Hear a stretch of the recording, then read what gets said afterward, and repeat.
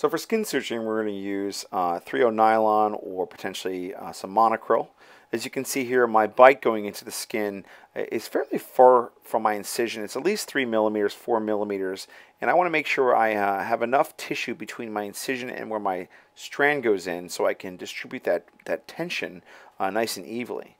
You see, I first started with a surgeon's throw, and then I'm going to let that knot sit down, and then here you can see a square knot after that that's going to slowly start pulling in the knot until it basically kisses, and then there we go where we pull up both ends of the strands to let it cinch down. I don't put any instruments underneath, and then I follow it by about 3 or 4 throws, and typically it's a surgeon's plus 3. And you can see here's a that was just a interrupted. Now we're going to go with a cruciate.